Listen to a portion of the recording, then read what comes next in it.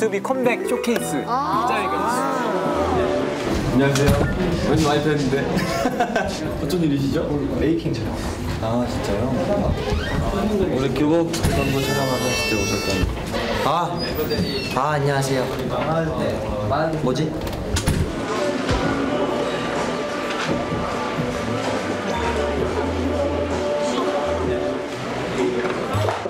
누구야?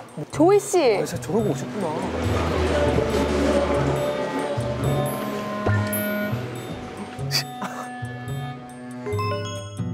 오빠가 이번에 컴백을 하게 됐는데 응원해 주려고 모자도 쓰고 마스크도 쓰고 오빠에게 안 들키려고 옷도 되게 수수하게 입었는데 너무 이장님 같은데?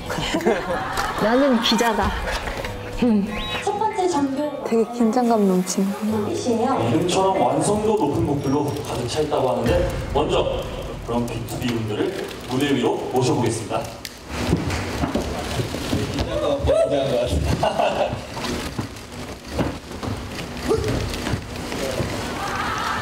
네, 안녕하세요. 인사부터 드리겠습니다. 자, 셋, 넷, 원, 스윗! 안녕하세요, 비투비입니다.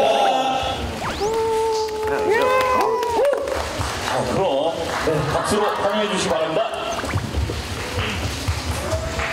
지금부터 본격적으로 무대 시작해 보도록 하겠습니다.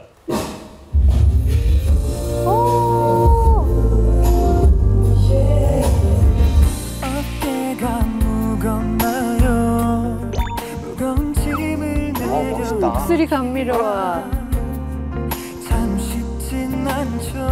그리고 저는 오빠에 대한 사심이 있었기 때문에 저의 마음을 너무 많이 쓴 것 같아서 기자 역할은 제대로 못한 것 같지만 그래도 오빠가 춤추고 노래하는 걸 실제로 그렇게 가까이서 본 적이 없었는데 되게 멋있더라고요. 노래도 잘하고 춤도 잘 추고 못하는 게 뭘까요?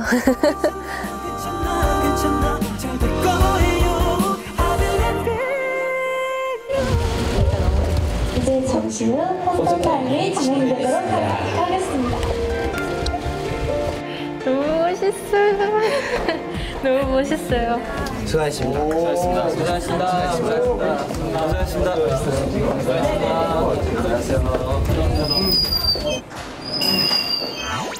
뭐예요? 숨어야 돼, 숨어야 돼, 숨어야 돼. 저 여기 있는 거 다 알아요.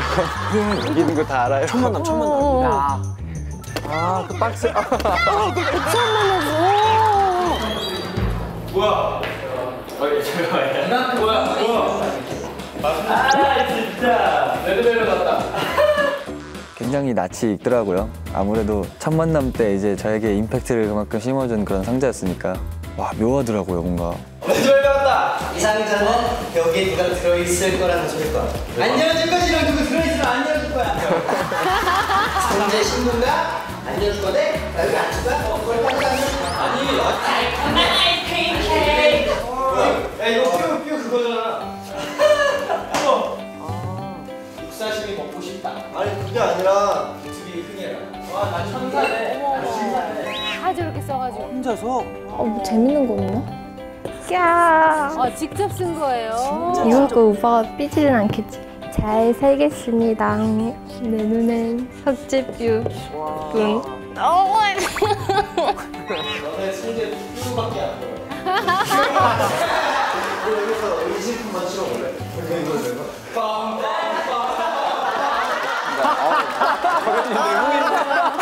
뭐 하는 거야? 아 근데 빨리 열자. 이거 지금 뿌리고 앉아있잖아. 그 와중에 또 깨알 부인 걱정해요. 아 얘가 또 안에 쭈그려서 기다리고 있겠구나. 또 얼마나 기다렸을까. 빨리 이제 이거를 열어줘서 쭈그려 있는 거를 좀 덜 힘들게 하게 하려고 빨리 열고 싶었어요.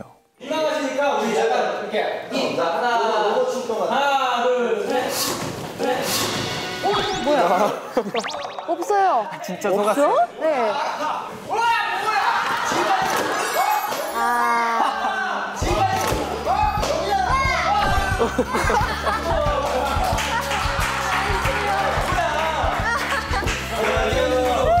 하나 둘 셋.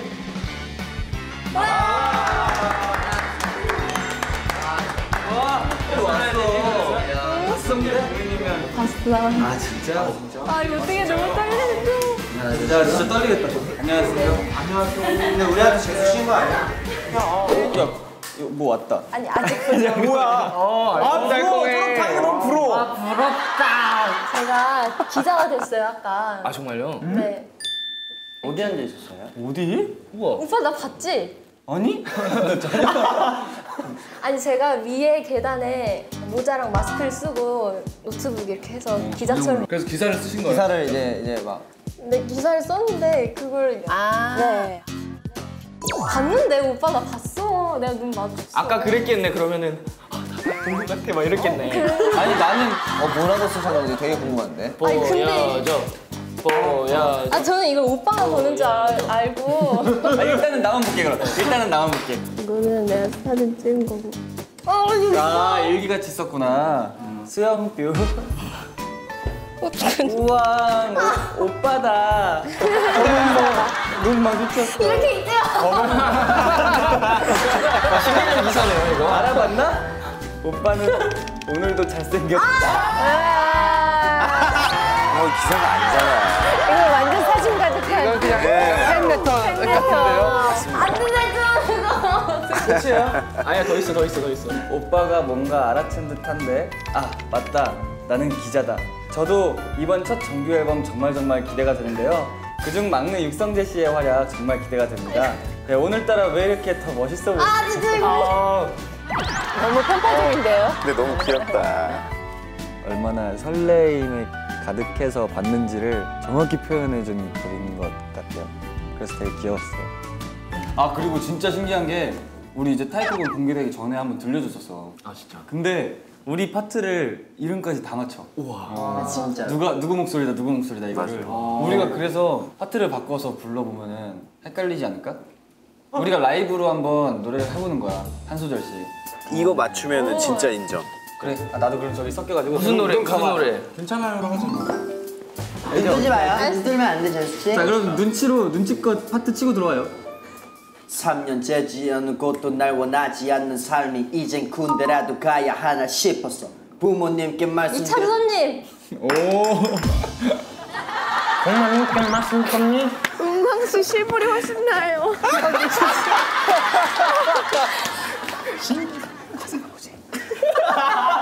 아 지금 너무하는 거 아니야? 성광님.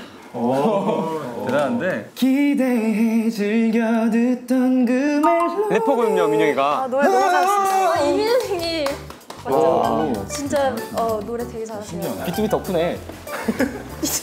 입덕하셨나 보네. 입덕했어. 진짜 다 맞추셨네. 깜짝 놀랐어요 진짜로. 제가 노래를 하는 것까지 맞춘 거는 정말 놀랐어요. 그러니까 래퍼인데. 네 역시 성재 반려자로 따이구나. 아 그럼 저 부탁 하나 해도 하세요. 저희 축시 한 번만 삼행시처럼 6명이니까 6글자? 육성재 조이뷰 이걸로 축시 형은 비유다. 해주세요. 육성재 조이뷰. 네.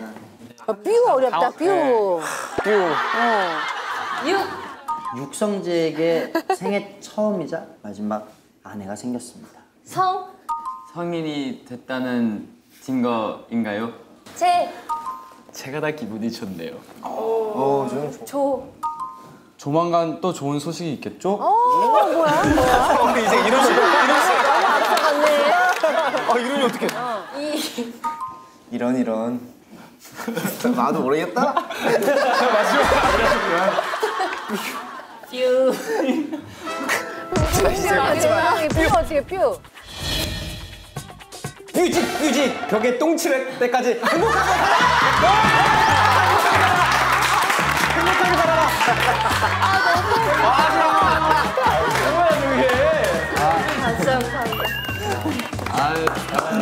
결혼식처럼 해야 돼요? 자, 결혼식 사진은 보통 이렇게 팔짱도 끼고 막 하는데 팔짱 껴야 돼. 어색하니까 찍자. 그러면은 이렇게 하자. 신부가 신랑 팔짱을 끼고. 그래도 형들이 형들이 발음 잘 잡아준다. 하나. 에휴, 네 형들이 최고다. 아우 이쁘다. 자 한번 몰아줍시다. 자 몰아드릴게요 이제부터. 누구는 너는 이쁘게 찍어야지. 주인공이야. 자, 하나, 둘, 셋. 좋다.